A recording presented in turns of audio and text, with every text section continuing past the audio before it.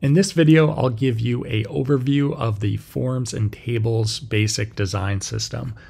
So link is in the description. It's in the Figma community. When you click open in Figma, you'll have access to the design system. You'll see what I see here. And then in future projects, future files, you can go to your assets and go in your libraries, search for Forms and Tables, and you can add it. And once you do that, you'll have access to all of the components. So for instance, if you need an avatar, you can drag that out and you can customize it how you see fit. So I'm going to go through each one of the component pages, and then I'll highlight some of the things that you should know about the design system. And then in future videos, we'll go in depth building out UI with the different components. So here we have the button components, we have badges, we have navigation, tab navigation, horizontal, vertical. We have forms, so different inputs, sliders, selection groups, upload, pretty much everything you can think of. I really want to set a great foundation for a UI system for people to be able to customize and build on top of. We have drop downs. We have tables. So with tables, I typically build things from a cell to provide much more customization capabilities. I have also built out basic templates for tables, which should be responsive. We have lists. We have pagination. We have data display, so like a card UI with different charts that you can go ahead and customize. We have data visualization for charts. So we have the candlesticks, we have bar charts, we have area charts, we have line charts, scatter plot, we have the donut chart, we have pie charts, we have the radar chart. So customizing them, you can drag out an instance, you can customize the size. I have typically included small, medium, and large for all the components. Some components have extra small, extra small, and some have extra large when it makes sense to do so. And then you can customize the type here. Here's a bar chart, line chart, and then you can customize the labels. So here's the right Y label. Also, sometimes people include the text to be edited in the properties panel. I think it's just better to just be able to click and edit it directly. So I did not include that. So something to note there. We have progress.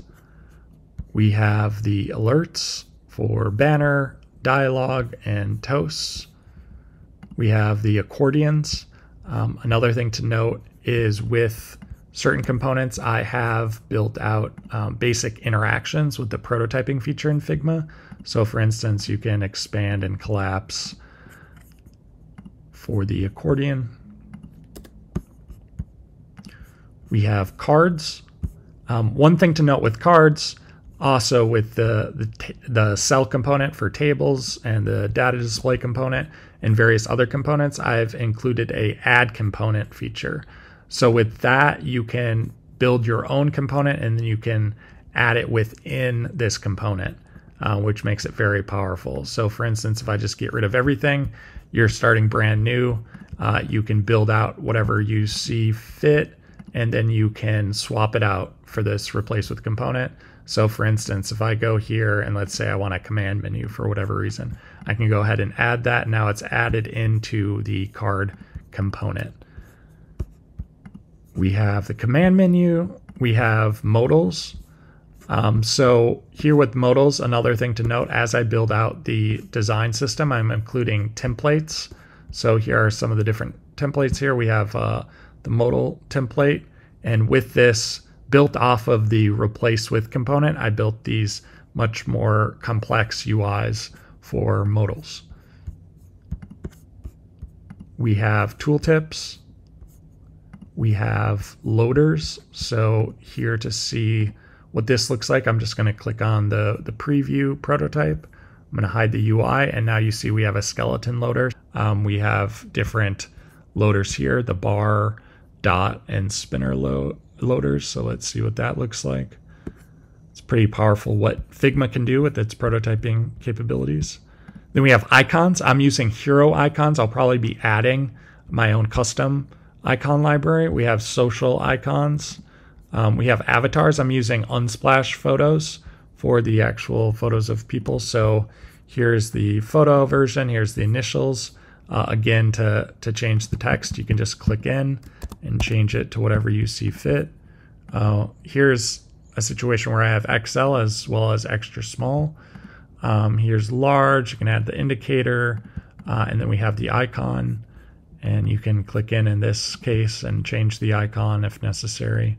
So with the photos, so going to the photo, we're using these Unsplash photos, like I said, to customize the photo, just like you can add a fill color. So this is like a light yellow. There's also, you can create styles for photos. So here are the different people, and feel free to add as many photos from Unsplash. They're a really great resource. And then we have miscellaneous. So this is where we have the text styles.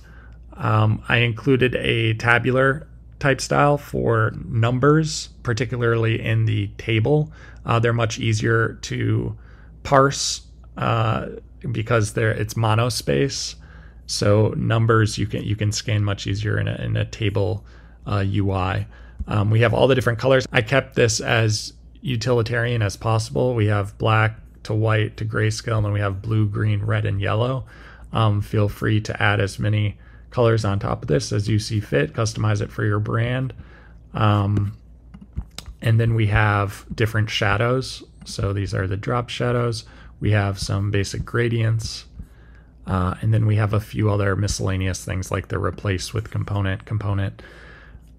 So that is really it. Again, I try to build from the individual component level, but I also include templates. So for instance, here's a basic table. So this is a responsive table that you can go ahead and customize to add things, take away things. So for instance, with tables, I'll start from the most elemental level, which is the table cell, and I'll drag that out, and then I'll duplicate it, and let's create a column here. So we have a column. I'm gonna put this into auto layout with Shift A, and then we're gonna drag out a few more columns. Just duplicate that, and then I'm going to wrap this in auto layout. Just gonna make sure everything is filling container, and now you have a very basic table built from the most individual level. So another thing to note with forms, you can use the input here, and you can make this a selector by just adjusting a few properties. So we can make this say select. So a lot of these components, there's a lot built into it, and the more you play around with it, the more you'll realize all the different things that you could create. We could go ahead and make a search. So I'm going to add the placeholder, get rid of the input, get rid of this icon, and we're going to add the left icon, and then we're going to change that. So this is the nested instance, and we're going to go to magnifying glass, and then I'm just going to make a few other changes. We're going to get rid of the border. We're going to change this to off-white, and then we're going to make the border radius totally rounded. So then if you had like a white background, let's say you're building a mobile interface, you could see how this could come together. Or for like a dashboard, all of a sudden you took a input and you turned it into a search component. Again, I will be adding templates as we go along. So here with the tables, I have these 3 templates. So this is more advanced components that I have built out for this. So everything from like almost like Excel sheets. We have a financial statement. We have the ability to input hours. I will be adding, and it's in this in a frame with the light blue background. So I encourage you to go to the website as well and sign up with your email to get updates. It's formsandtables.com, link in the description. And also I write a lot on Medium. So you can give me a follow on Medium. I write about components kind of as I'm building them, and it should be a helpful guide.